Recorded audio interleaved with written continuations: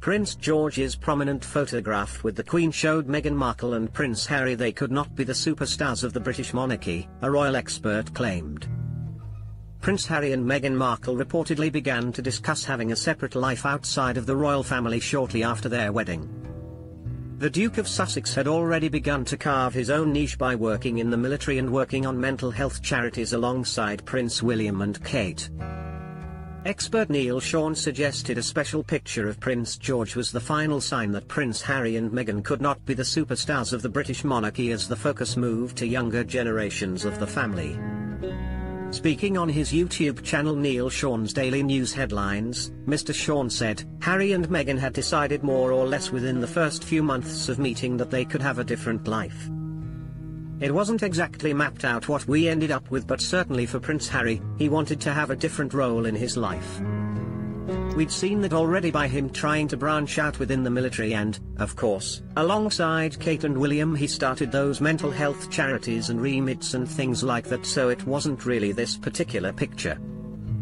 I do believe that it could have been something of a wake-up call to realize that perhaps he and Meghan would never really truly be the superstars of the British monarchy. That's not to say.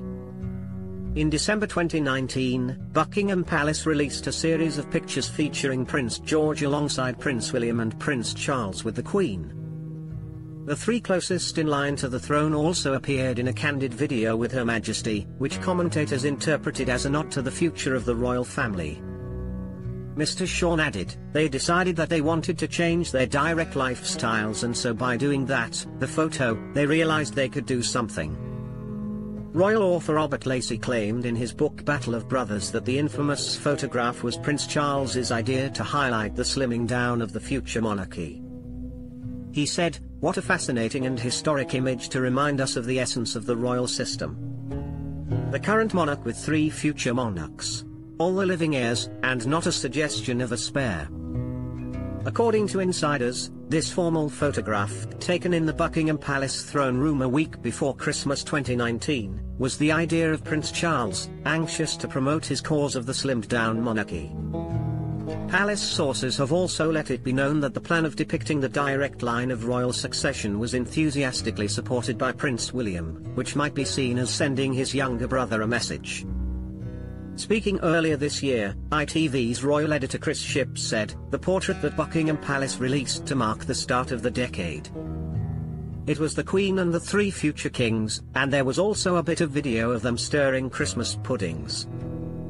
I'm not saying they were cutting Harry and Meghan out, because it was a brutal fact that Harry was never part of that line of succession. But the start of a decade, it felt like the royal family was very much focusing on the future, the Queen and her three heirs.